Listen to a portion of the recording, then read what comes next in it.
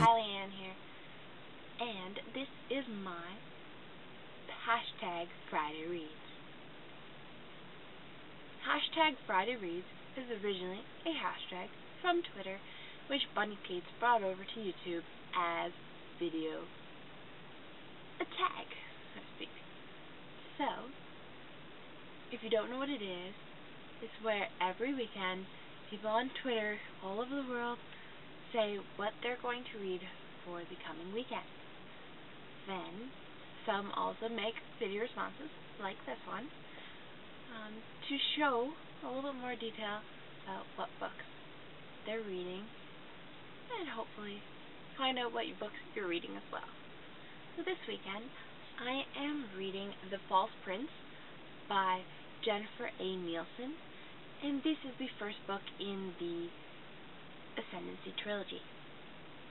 This is a book about 4 boys from various orphanages in this land, which are competing to impersonate the prince, the long-lost prince of the current king, to hopefully avoid some civil war that is brewing. And the tagline is, "Choose to lie or choose to die."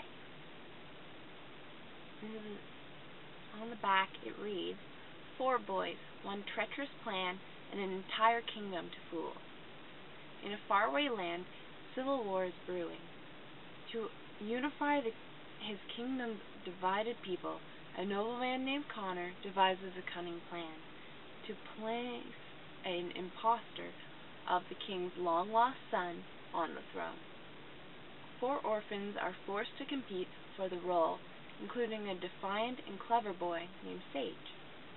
Sage knows Connor's motives are more than questionable, yet his life balances on the sword's point.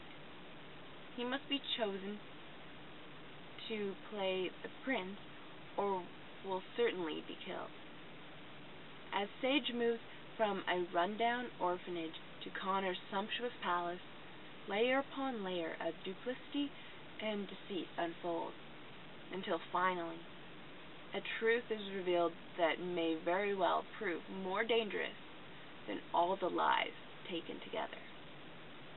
I'm almost to the halfway point, and I'm really liking it so far. It is considered a middle grade book, intended for a male audience, but I'm still liking it anyways. And I'm hoping to finish reading this book as soon as possible, because I recently got the arc of the Runaway King, which is the second book in the trilogy, which I'm hoping to read before it comes out March 1st.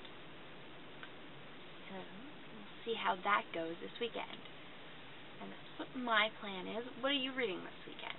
I'd love to know.